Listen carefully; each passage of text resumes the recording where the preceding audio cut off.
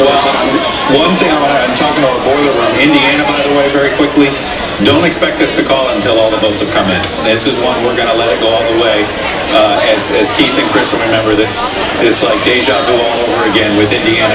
We're actually going to wait till all the votes are counted because we haven't gotten everything out of Gary yet. We have one county that hasn't reported at all, but we have 75% going on right now there. But we'll see out of there. In Virginia, you've seen the numbers improve slightly for Obama. These numbers have come in.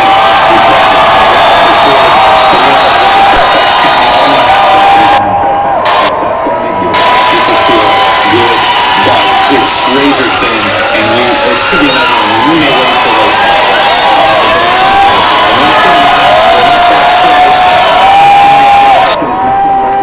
This is a big Obama county when it all comes in.